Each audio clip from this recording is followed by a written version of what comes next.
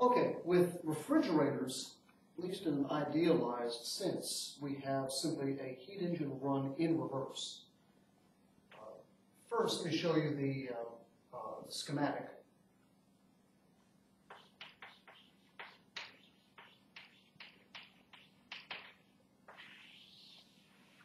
Once again, we have a hot reservoir and a cold reservoir.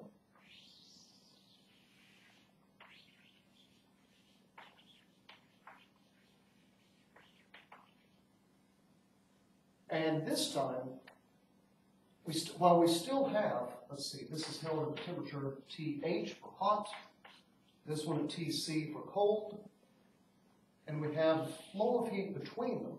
Now remember, the natural, uninterfered with flow of heat would be from hot to cold, second law of thermodynamics. But what we're doing is we're adding work into the system, and we're going to be able to drive the flow of heat from cold to hot.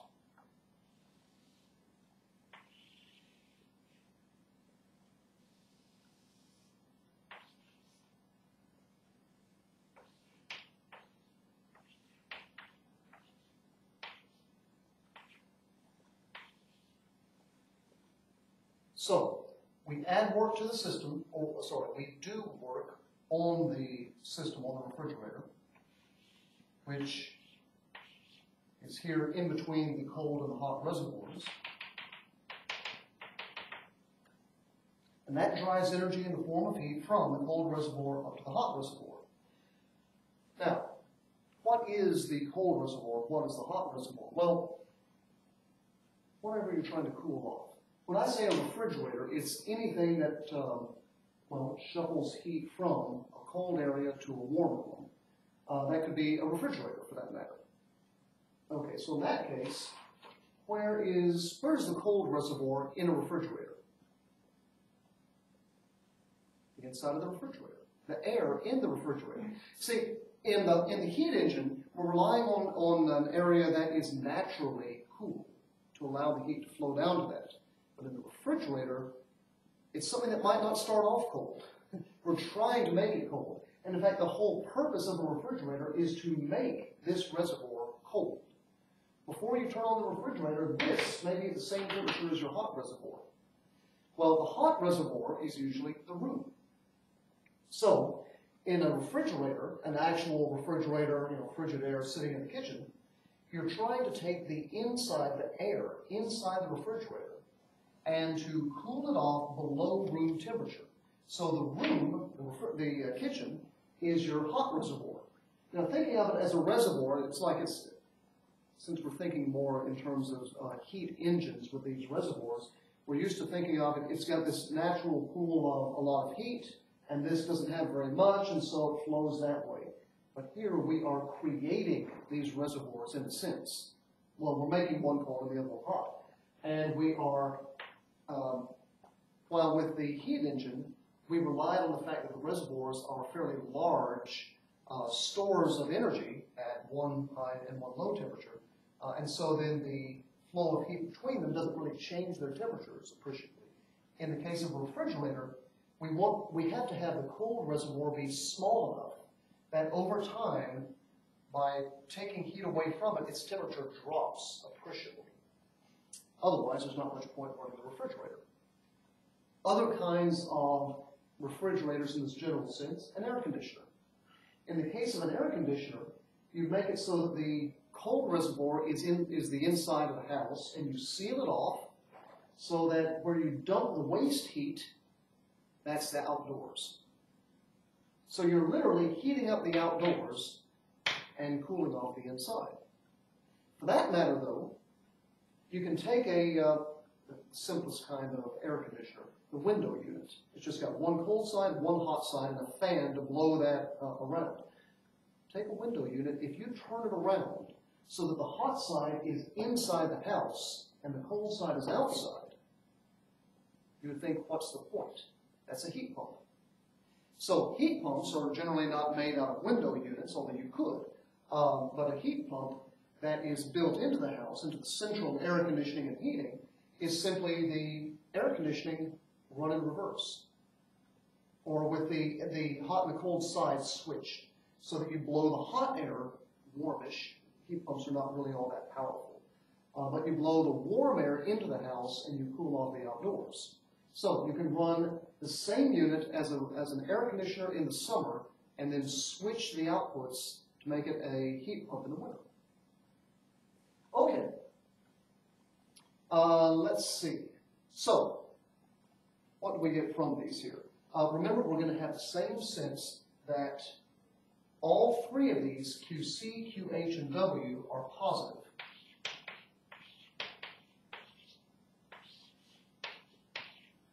Okay, they're all positive. And what are we doing? How do we do work on the system? Well, we've got an electric motor running inside it. We just take electricity from the wall outlet and put it into the motor running the refrigerator. Okay, so what we're interested in with a refrigerator may be what's the efficiency? Well, efficiency. When we were dealing with heat engines, we talked about efficiency, but for a refrigerator, we talk about the coefficient of performance.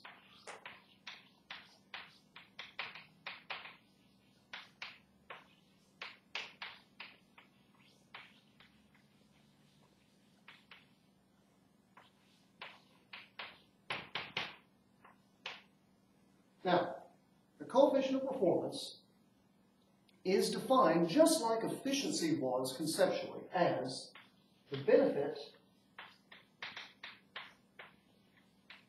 over the cost. What do you get out of it? What are you trying to get? Divided by what does it cost you? In this case, now when we defined efficiency before, our benefit in a heat engine was the work that it did for us, W. And what it cost us was the amount of heat we had to suck out of the hot reservoir. In this case, though, our benefit is how much heat we suck out of the cold reservoir. And what it costs us is the amount of work we have to do. Because remember, we're trying to cool off that cold reservoir. We're trying to make it a cold reservoir. And what it costs us is the electricity, the power that we had to pull into the wall. Power, of course, being energy over time, so that the work over time is literally the power that it costs us. Okay, that's coefficient of performance. The first law still applies. Even though we've reversed the directions of these, we still have conservation of energy. So, the first law says that QH equals QC plus W. So these two here have to add up to that, as I've shown in that diagram there. All right. So this means that substituting, let's see, QC is QH minus W, or W is QH minus QC, and substitute that in the coefficient of performance.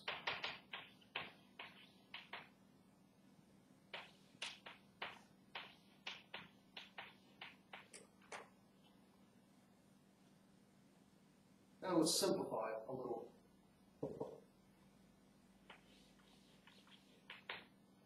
Divide numerator and denominator by QC. So we'll get a 1 in the numerator.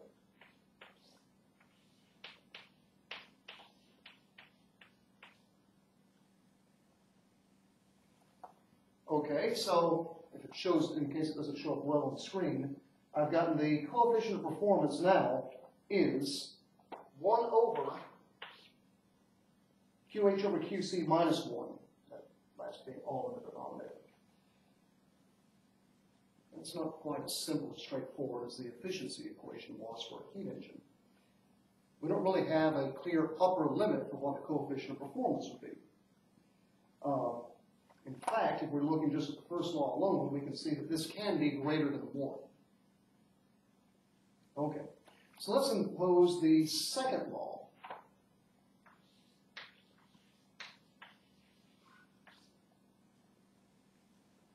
If I take the second law now, I have to turn the camera around a little bit.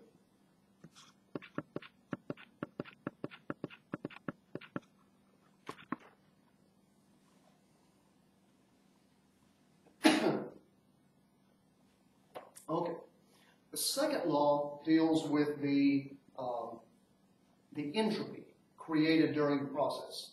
Now, just like we had with the heat engine, remember, whatever heat is flowing into the system carries a certain amount of entropy with it. And whatever heat flows out of the system and whatever other processes go on, it's got to have at least as much entropy coming out as went in. And you'd say, well, why can't there be just a buildup of entropy within the system? Maybe it gives off less than it took in. Well, because our refrigerator, just like a heat engine, runs on a complete cycle. So at the end of a cycle, it's back to the initial state, with everything back to the way it was. So, however much entropy is taken into the system, here, we have to have at least as much given off here. So, that means, since, let's see here, I shouldn't invoke the second law just yet, but it means that since delta S for a quasi-static process with the other caveats is Q over T, then, since the second law states that the entropy we dump back out into the world is at least as much as the entropy we took in, that means the entropy given off at the hot side has got to be greater than or equal to the entropy taken in the cold side. Make sure that I've written that correctly. Yes. Okay. So, entropy dumped out in the hot side is QH over TH. That's going to be greater than or equal to the entropy taken in from the cold side, which is QC over TC. And just like we did before with the heat engine, we're going to rearrange this inequality here so that we have all the Q's on the left and all the T's on the right. So, cross multiply. And, yeah, no other tricks there.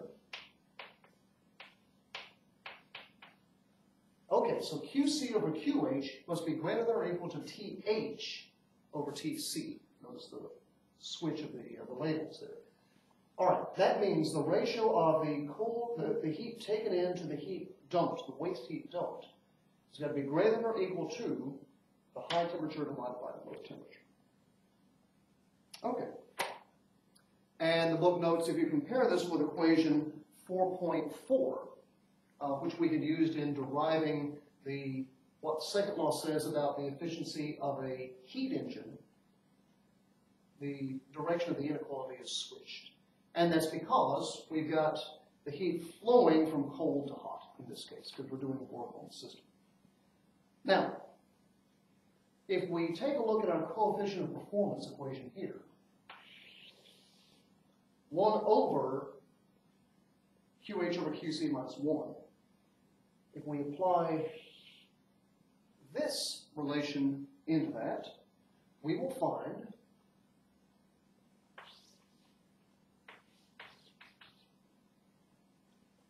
that the coefficient of performance, which equals 1 over QC over QH, which we've got there, minus 1, that must be, if you do a little bit of work rearranging inequalities and checking on that, it must be less than or equal to, because that's in the denominator, 1 over TH over TC minus 1. Which means, by the way, you rearrange there, multiply numerator and denominator by TC, you get what may be a little more convenient. We had to make this ratio here because down here, because it allowed us to make this comparison directly using the second law. Not that I would have necessarily thought to do this myself, but generations of physicists coming before us have toiled away at their desks and figured out that that was the best way to do it. Okay, that means then coefficient of performance which equals that must be less than or equal to this similar looking ratio with temperatures, which we can arrange that way.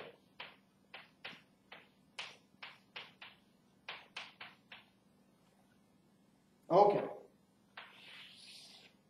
So now we have achieved an upper limit for the coefficient of performance based on the temperatures, which comes about from using the second law of thermodynamics. All right, that's actually a fairly nice result there. So what kind of numbers might we get in practice? Let's try some.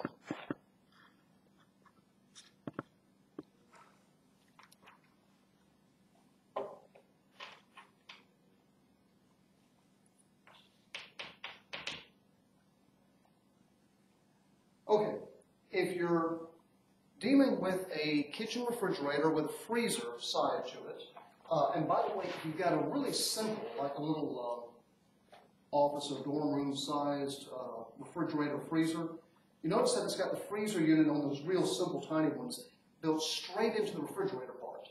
Okay, the reason for that is that it's using the extremely cold part where the freezer is, and then simply a bit of well, it's really the wrong way to think of it, but a bit of that cold leaks on over into the larger refrigerator part, and so it cools it a bit, while the freezer, which has the cooling metal vanes, is the coldest part. So it uses the freezer, it drives the freezer directly, and then the refrigerator, the larger refrigerator portion comes along to the right. And that is a horrible non-physics way of looking at it, but I think it makes a little more instinctive sense. Now, but a full-size refrigerator and freezer, what do you figure our hot reservoir temperature is going to be? Room temperature. So we could either round it off to about 300 Kelvin or use about 298 degrees Kelvin.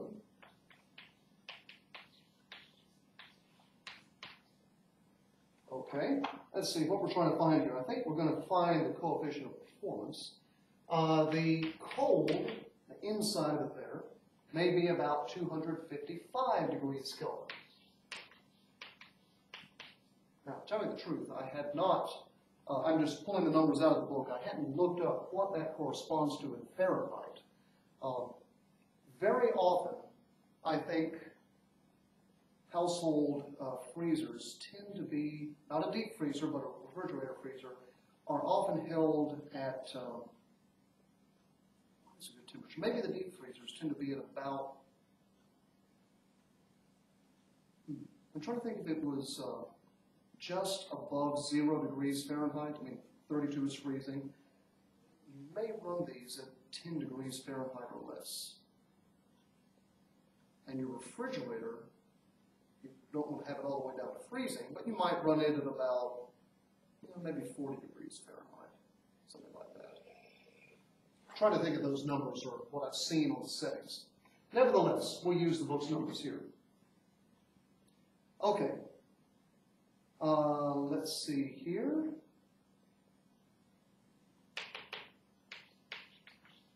So the coefficient of performance in this case would have to be less than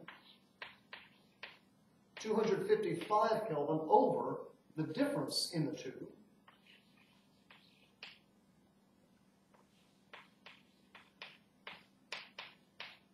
Kelvin cancel out. So what's our upper limit on the coefficient of performance? You have a calculator handy? That'll work.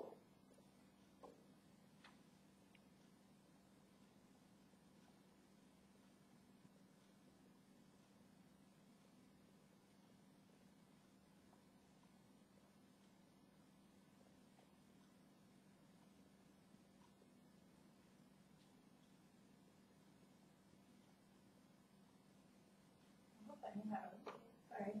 It's all right.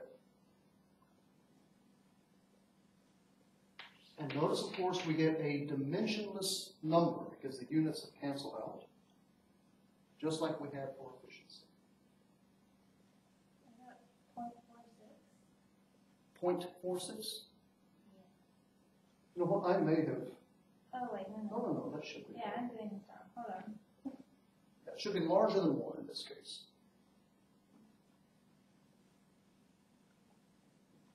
Okay, 5.93. 5.9. Okay, good. That's exactly what the book had, which is nice.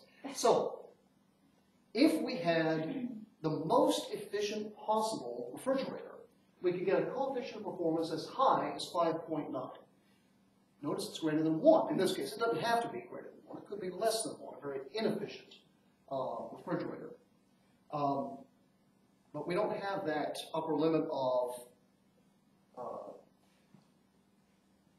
we're not looking at this as a percentage the way we had with efficiency. So we're not limited in any way to 100% the way efficiency was, and even lower than that based on second law of thermodynamics. So what does that coefficient of performance mean then? Well, we have the, if we look at this again, where the coefficient of performance, our initial way of defining it was QC over the work. So, let's see here.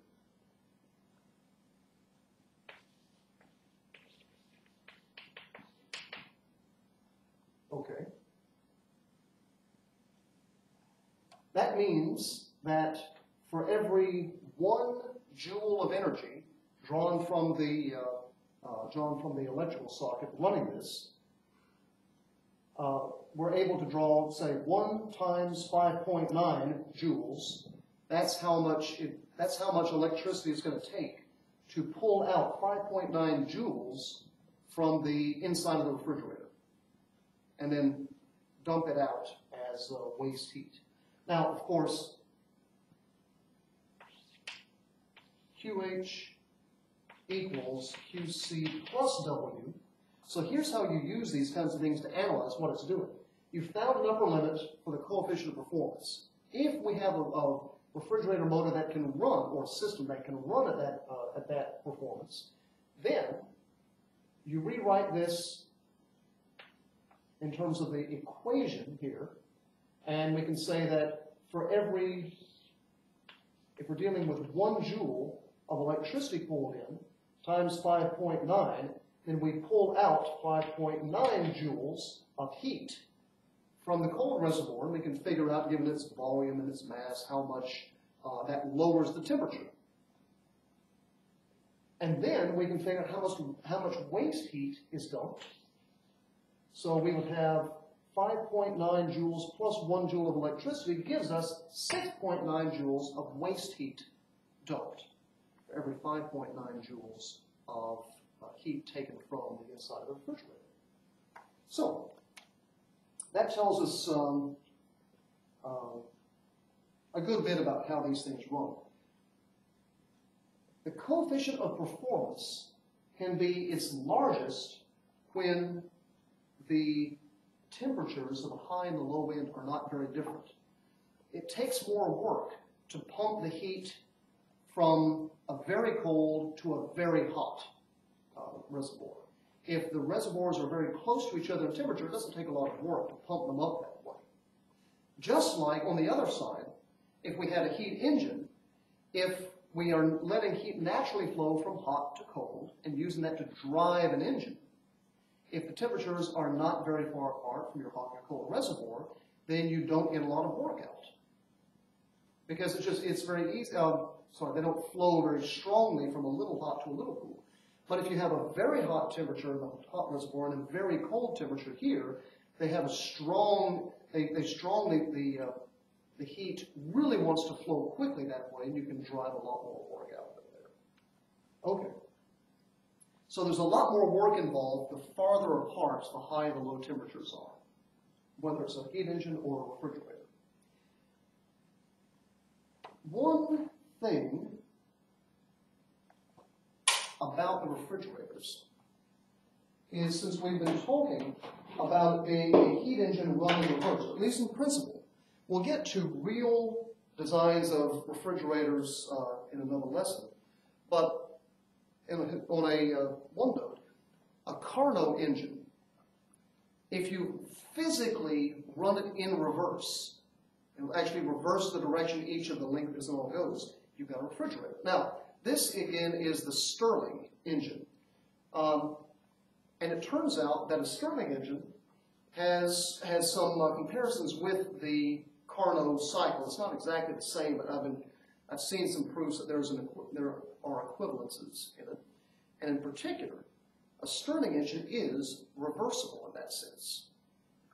So, unlike, say, an actual refrigerator with a cooling system and compressors and things like that, don't really, you can't just reverse everything on that. This you can. If you have a hot side here and a cold side here, this thing will turn this direction and generate and do work on the outside world. But if you hook up a little electric motor to this and turn it backwards, physically backwards, you will create a cold side here and a hot side here.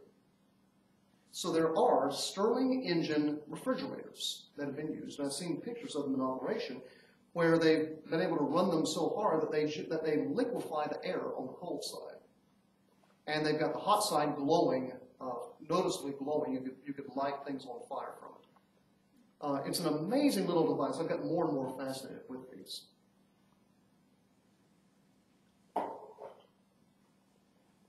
Okay.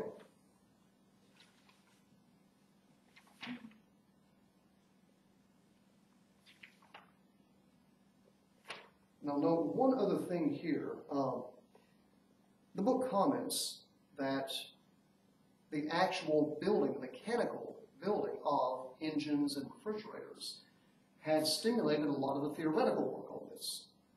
So this is a case where the technology led the theory, rather than theory always leading technology. And it said that Carnot himself, Sadi Carnot, recognized that for an ideal engine there must be some quantity associated with heat that flows in from the hot reservoir and flows out to the cold reservoir. This, of course, is entropy, but his memoirs, it says, his 1824 memoirs, didn't distinguish carefully enough between what that was and what we now call heat. So there was a bit of confusion in trying to draw out the meaning of what entropy really was.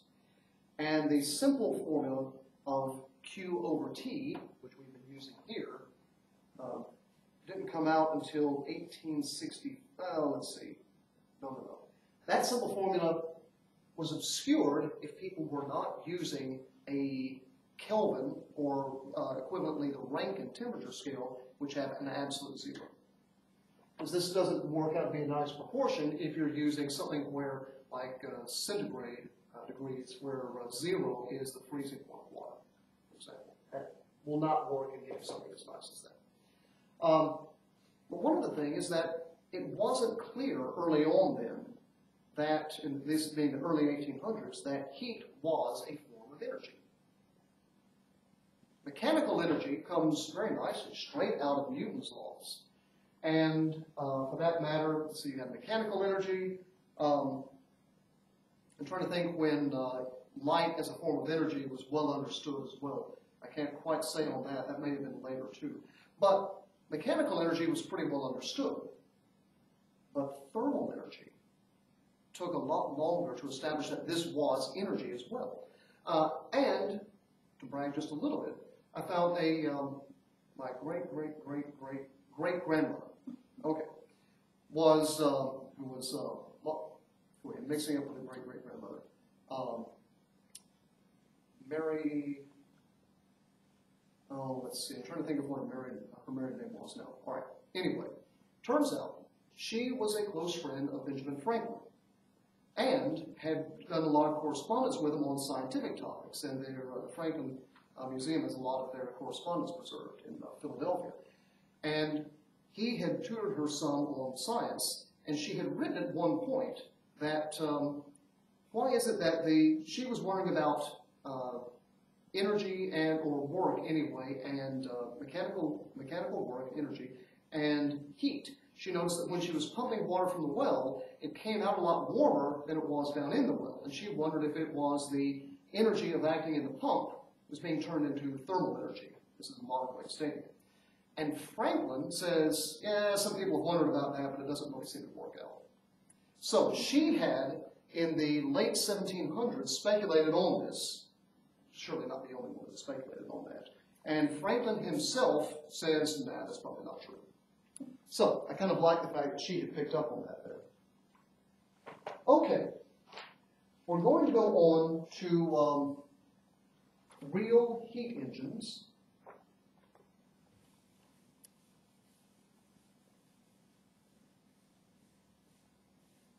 I remember her name now, because I get mixed up with another ancestor of mine. Molly Stevenson, maiden name. Later married Hewson, William Hewson, and she was married to Stevenson, Molly. But her mother ran a boarding house in London, where Franklin had stayed for some years while he was sent over by the colony of Pennsylvania in order to try to get the William Penn family to lighten up a bit. And so when Franklin was on his embassy to London, before the Revolutionary War, a decade or so before, he had lived with her. And they had maintained this correspondence for a long time after. Franklin, incidentally, was trying to get her fixed up with his son, who was back in Pennsylvania, and I believe was later royal governor of Pennsylvania. But the match didn't really take. The son had come along, I think had come along with Franklin there. So, the two of them had met. So when Franklin was unsuccessful in making the match there, when Mary later wound up meeting and marrying my great-great-great-great-grandfather, William Hewson, Franklin had, come to like Hewson as well, and the two of them had done various scientific experiments together, and one of William Hewson's books is dedicated to Benjamin Franklin. Thanks for the help on this. Hewson incidentally ran a medical school in the basement of the Stevenson house, which is still there in London. It's the only house that Franklin ever lived in that still exists, and they've got a museum now.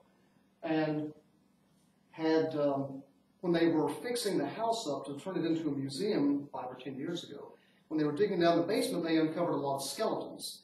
And at first they called the police, not knowing what had gone on here, and then they finally figured out that the skeletons were very, very old, a couple hundred years or so, and they figured out his medical school had probably been robbing graves to get corpses to dissect and then quietly burying them under the house.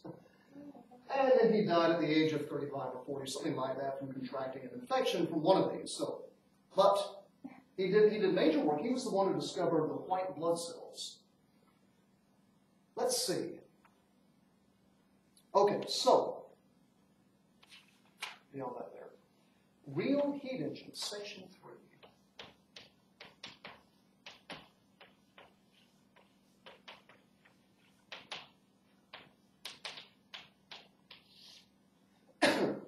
Okay. Now, let's see. Real heat engines, because the Carnot engine is not your most efficient, well, sorry, it is your most efficient possible engine. It's not your most practical one, because efficiency, despite what we keep hearing when there's anything about energy production, energy consumption in cars and power plants and whatever, efficiency is not necessarily the thing you want to go for the most. But power. How much power can you get out? How much energy, how much work divided by time? So if you put a Carnot engine in your car, you'd have the most efficient heat engine, at least. An electric motor may be more efficient, or maybe not. But it wouldn't have enough power to really get the car going anywhere. And in order to make it have enough power to do that, you'd have to build one that was so large and massive, well, it's going to carry that mass along with it, and so it makes it even worse, or it does not help as much as you think. So, what about real heat engines, ones that are practical? As an example, let's see here, to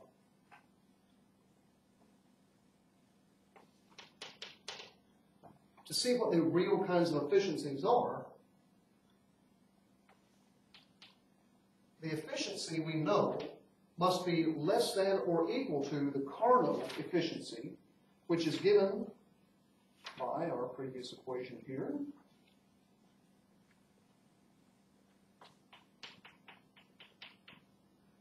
1 minus Tc over Th. And so if you have an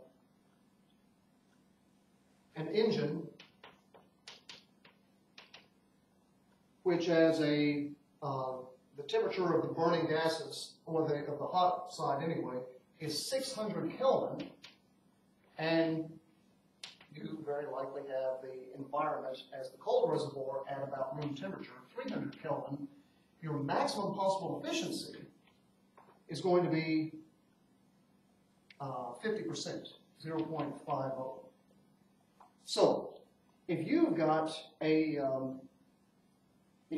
engine, your real engine, and it's running at an efficiency of 45%, you know what, you're pretty close to the theoretical maximum.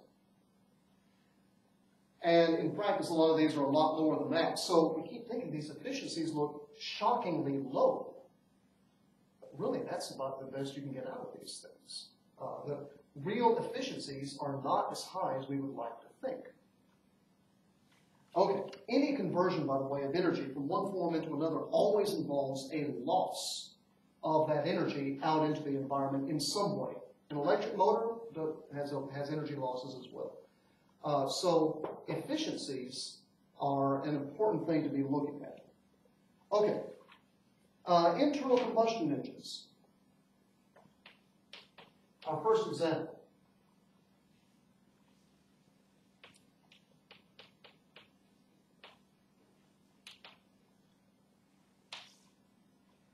We'll be looking at the Otto cycle.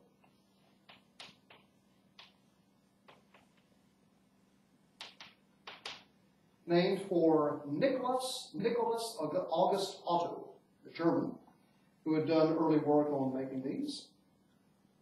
All right, an idealized version of the Otto cycle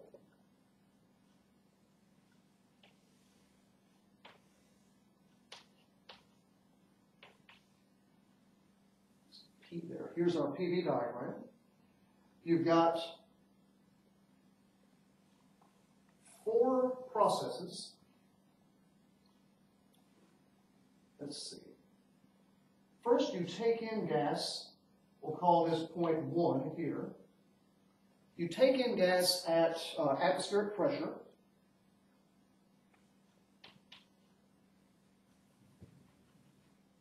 So 1, that's not really easy to read, 1 atmosphere. Okay, you take in gas there. You have the piston compress the gas. So you do this adiabatically, because you're doing it very quickly. Now, remember that in the Carnot cycle, you compress or expand the gas very slowly, and so heat has a chance to flow through. You maintain a constant temperature. So you have an isothermal curve in the compression and the expansion. But in practice, we don't want to sit around and just wait for that all to happen. We need to get some power out, so we do it adiabatically. Now, I'm going to, adiabats tend to be fairly steep curves, so this is going to be a little more, not quite as quantitatively precise here. Anyway, here is the adiabat. And of course, that's all the way, that only starts down at 1 atmosphere. So, we get up to point 2. We compress the gas adiabatically. No heat flow is allowed. Then we ignite the gases.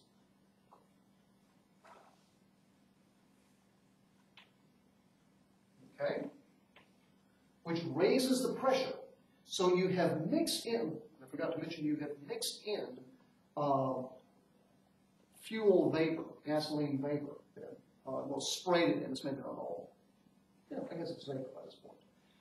Mixed it into that, and after you compressed it then, you have a spark that goes off, it burns the gases, you hold the volume constant while you do this. So your piston stays as compressed as it does like that. As the pressure goes way up, then you set the piston free to move, and you get this very quick expansion, which is again adiabatic. Heat doesn't have time to flow out of that. Okay, so now you have, this was an adiabatic compression. This is an adiabatic expansion.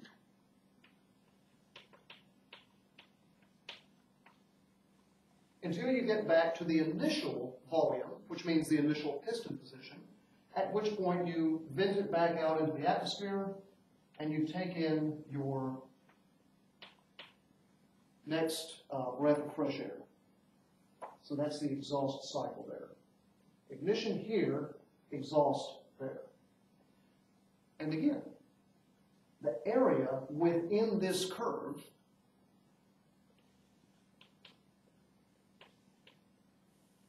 let's see here. Yeah.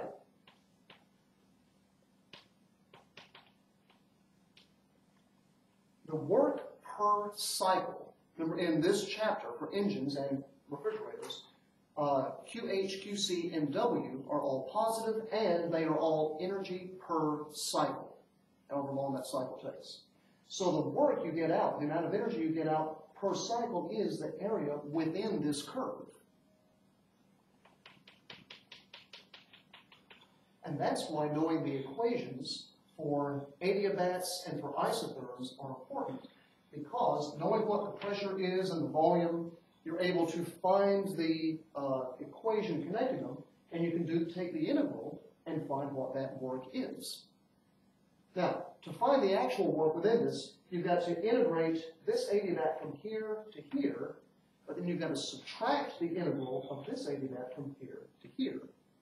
To find the difference between the two is the area inside that closed curve.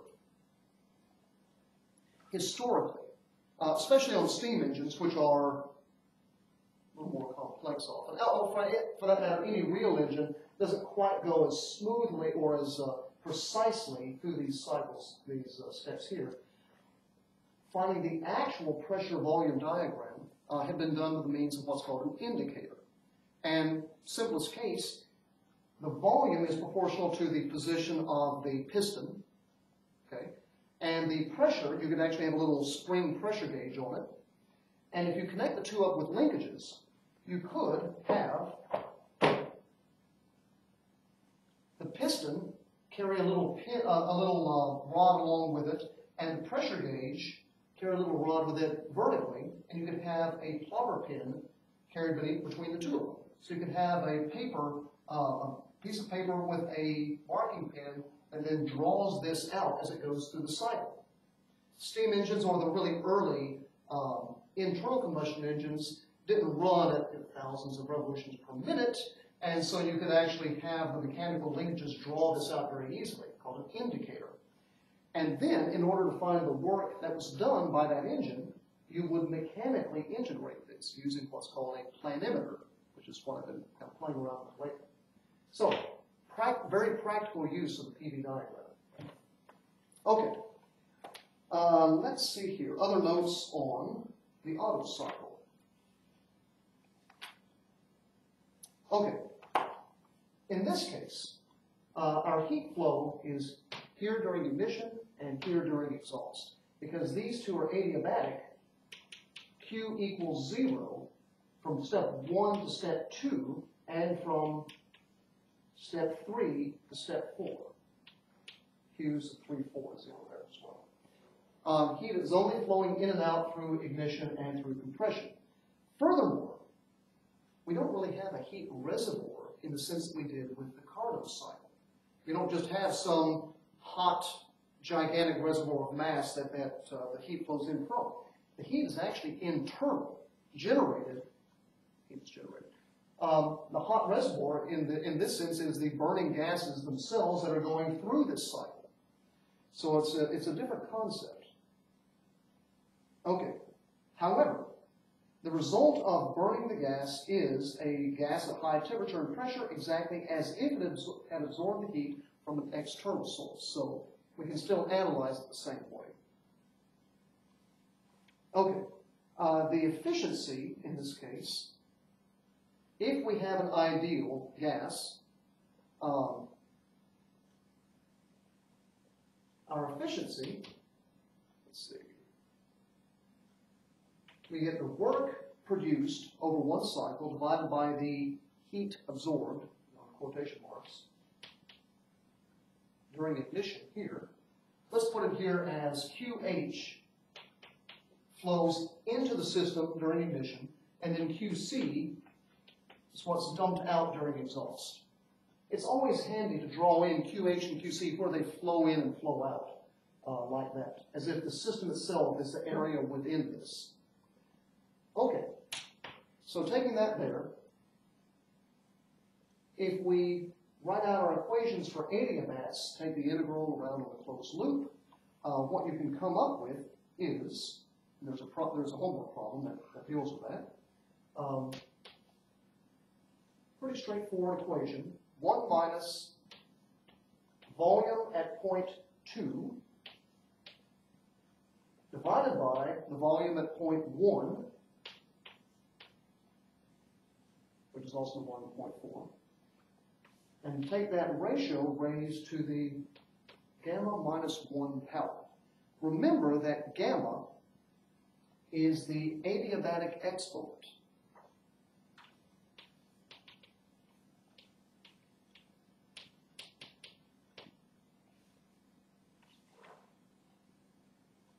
Chapter 1, Section 5. For air,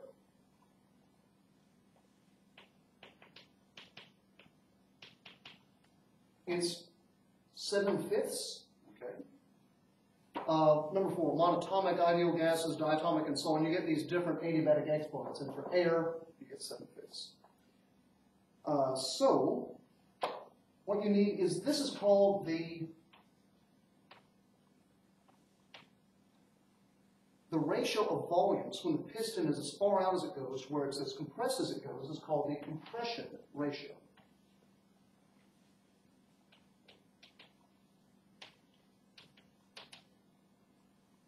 I think I don't quite have that on the screen. Let's get that. There we go. Compression ratio. And so that's determined by the mechanism. He says a compression ratio, a good compression ratio might be about 8. So you're at the widest point, it's 8 times it's got 8 times the volume as when it's at the most compressed. A typical compression ratio might be 8. So your theoretical efficiency, you've got 1 minus 8 raised to the 7/5 minus 1 power, and that gets you, in theory, about about 0.56, 56% efficiency, theoretically. Of course, you've also got friction and vibration, other things, imperfections in the engine that can lower that. Okay. If you want to compare the Carnot efficiency, operating between the same high and low temperatures, okay, he says that you can remember that during an adiabatic process, you have to look up all the things that are constant during an adiabatic process. Temperature times V to the gamma minus 1 is constant, and you can come up with the Carnot efficiency in terms of the temperature at, let's see, here at point 3, that's an isotherm, and the temperature at point 4, and you have efficiency is 1 minus T4 over T3 there. For this, for the Otto cycle, but of course a Carnot cycle, you're operating between the highest possible and the lowest possible temperature, so of course there's more area inside that, and you have the Carnot cycle. The Carnot efficiency would be much higher on that. He says typical efficiency of a car engine today is about 20 to 30%. Okay. The diesel engine has a different cycle.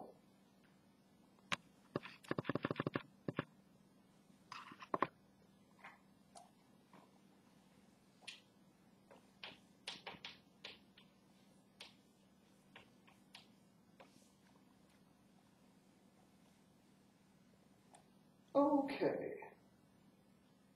Let's see here. It says the idea behind the diesel engine is that making a gasoline engine more efficient, well, use a higher compression ratio. If you get a larger initial volume and a much smaller compressed volume, you get a much higher efficiency. Okay, but as you compress this, the temperature is going up, which is a lot of it. Actually, the real idea is that you want to get the compression high enough so that when you ignite it, you get a good jump in the pressure there. But if you make a much higher compression ratio, let's say you compress this much more compactly, the fuel-air mixture, as it gets hotter, it tends to ignite before the spark, and that's a problem. That pre-ignition would make you, as the piston is not locked in place as it's compressing. As it compresses here, let's say it gets about halfway over to the point where the piston will be locked in place and you get the spark, and let's say it ignites here, say. Now the piston's going in, you've got the flywheel, it's turning it around, and as it pushes the piston in, you get an explosion here, and it bounces back. Pre-ignition, bad thing. So, or for that matter, if you've got enough momentum behind the piston there, sure, it'll continue compressing it, but you've lost a lot of the efficiency in that. Okay. Pressure jumps upwards to point before you get to point 2. So, the diesel engine uses a different kind of cycle and a different fuel to avoid that. It compresses only the air and then it sprays the fuel in it when the air is hot enough to ignite the fuel, and you don't even need a spark plug. It will do it on its own, although they have what's called a glow plug these days that warms it up a little more and helps it. Okay, so the diesel cycle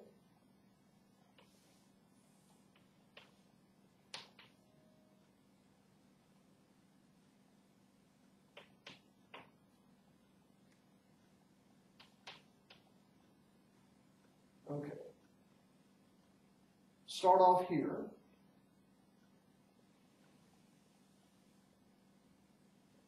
You have as far as I can tell, this is adiabatic. Adiabatic compression up to here. Then you hold the pressure constant while it ignites, which drives the piston back out of it. So this is ignition. A-N-T-O, there we go. You inject the fuel and ignite it here. And then you allow the pressure to drop. And you come back down to another adiabat. Again, as far as I can tell, that's what that is. The book doesn't go into much detail on all that. And then you have your exhaust here.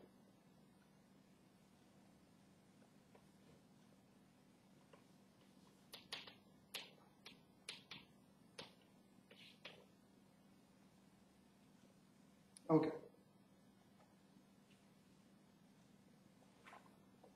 And in avoiding this pre-ignition problem by spraying the fuel in only after the gas is compressed enough to ignite it on its own, let's see here. The derivation of the efficiency is more complicated, but he says the only limit on the compression ratio of a diesel engine comes from the strength and melting point of the material you make it from.